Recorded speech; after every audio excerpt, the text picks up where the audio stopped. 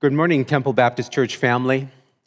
Another week has gone by, and because of the ongoing spread of the COVID-19 pandemic, I once again must connect with you online. I must say that I do miss our gatherings and the opportunity to meet with you for worship, fellowship, and instruction. However, I am grateful for technology and the ability to connect with you in this manner. I trust that you are staying healthy and that you are abiding by the regulations set out by government and health officials. As responsible citizens, it is essential that we do what they have asked us to do, and we follow their guidelines. And I also trust that you're continuing to rely on God in these uncertain times.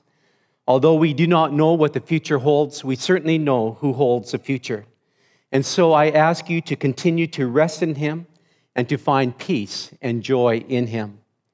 Also pray that He would bring a halt to this pandemic and intercede for government leaders, healthcare workers, emergency services personnel, those inflicted with the virus, those grieving the loss of loved ones.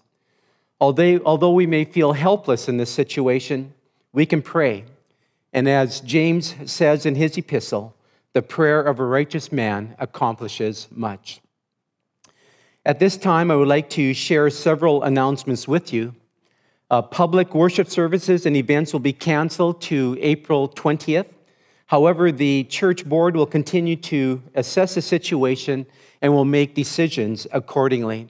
And we can only assume that worship services and events may be canceled even further. For those who are cable TV subscribers, Temple Baptist Church has regular time slots on Access TV.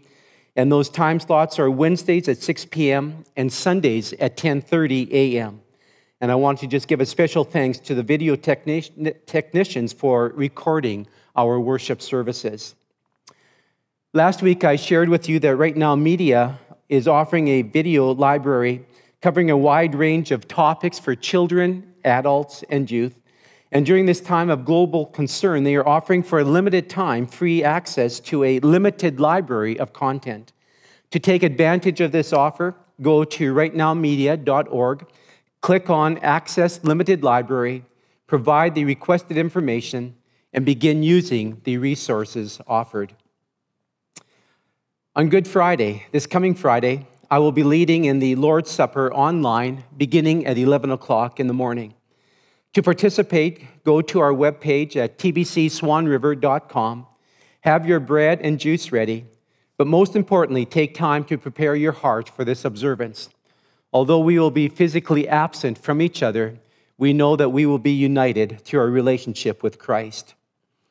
If you are not on our email distribution list but would like to be, please contact Diane Bueller, our secretary, at office@tbc.ca.